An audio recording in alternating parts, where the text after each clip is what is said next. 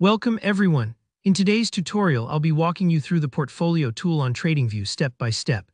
If you've ever wanted an organized way to track your investments, analyze your performance, or just take your trading to the next level, you're in the right place. By the end of this video, you'll know exactly how to set up and manage your own personal portfolio right inside Tradingview, making your trading life simpler and so much more efficient. Let's get started and dive right in. First things first, let's head to the Tradingview homepage. At the very top, look for a menu called Products. If you hover your mouse over it, you'll see a list of features that Tradingview offers. One of those is Portfolios. Go ahead and click on Portfolios. This will take you to the main dashboard for the Portfolio tool, now here where you start building your portfolio. You'll see a few different options to add your data. You can import a CSV file, which is super handy if you're bringing in a list of transactions from another tracking tool. Or you can create a portfolio manually, which is what we'll focus on for this walkthrough since it gives you hands-on control. There's also an option to add transactions straight from your watch list, but for clarity, let's click on Create Manually together. As soon as you click that, Tradingview will prompt you to give your new portfolio a name. Don't skip this part. A clear and descriptive name is really useful, especially if you manage several portfolios. Maybe you're tracking your crypto holdings, so you could name it Crypto Main Portfolio, or you could go with something simple like March 2024 Trades. It's completely up to you. Next, you'll set two important details: your portfolio's base currency and the risk-free rate. The base currency basically tells Tradingview which currency to show your returns in, so if your main trading is in dollars or euros, select that. If you're not sure about the risk-free rate, don't worry.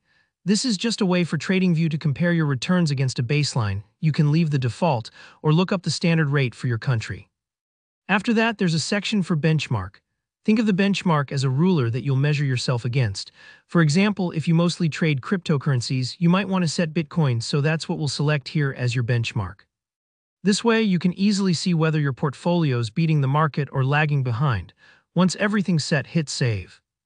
Now we're inside the heart of the portfolio tool, where you can start adding transactions one by one.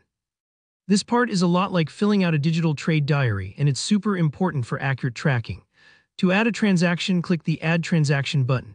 Choose whether it's a buy or sell. This is key for keeping your portfolio balanced, and then select your asset symbol. If we're sticking with Bitcoin for this example, just type BTC. Next, specify the date of your transaction. This might sound minor, but having accurate dates is crucial if you ever want to analyze your performance over time or figure out how your strategy is playing out.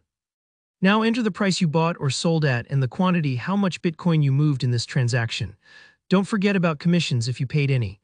Even small fees can add up over time, so tracking them gives you a much clearer picture of your real returns. If there's anything special to note about the trade, like your thought process or the reason for entering it, jot it down in the notes section. Adding notes is a great habit, especially if you want to look back later and learn from past trades.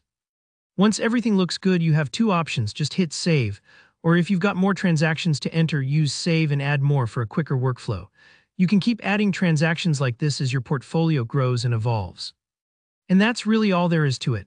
The portfolio tool is flexible, intuitive, and lets you keep all your trades neatly organized, so you spend less time tracking and more time making smart decisions. If you found this walkthrough helpful, please give the video a thumbs up. If you have any questions or want to share your experience using Tradingview's portfolio tool, leave a comment below and I'll get back to you. And if you want more tutorials like this, don't forget to subscribe so you never miss out. Thanks for watching and happy trading.